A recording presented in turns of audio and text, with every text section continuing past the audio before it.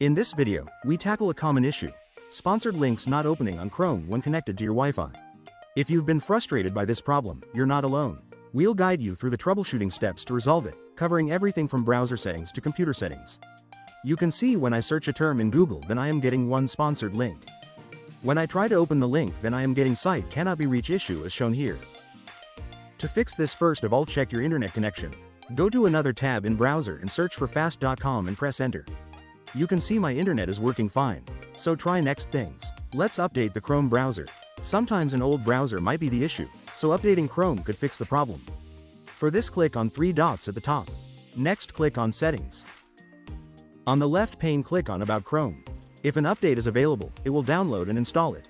You may need to restart Chrome to complete the update. Sometime cache might be issue, so let clear Chrome cache. For this, click on three dot at the top. Next, click on Delete Browsing Data. Select Time Range to all time and then select Cookies and Cache Image option. Then click on Delete Data. Now go and check whether the sponsored link can open or not. If this does not work, then move to next steps. Sometime extension might be culprit. So let's disable the extension which you might think it is culprit.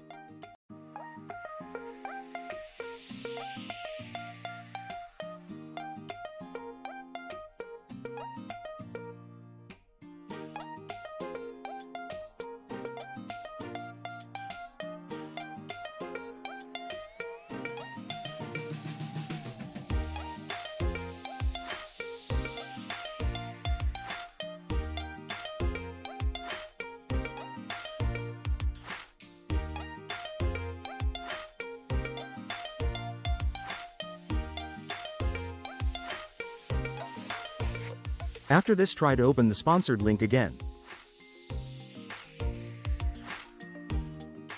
If this also does not work, then move for another solution. Next solution is changing DNS server to Google Public DNS. For this, go to Search and type Control Panel and select it from the list.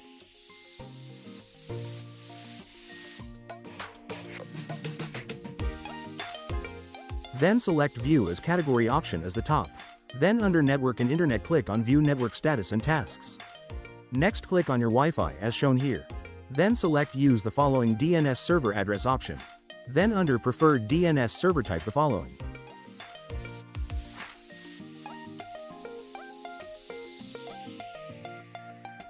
Under Alternative DNS server, type the following. Now your router is set to use Google Public DNS server. These two servers are primary and secondary server of Google. Next, click on OK and then check the sponsored link is opened or not.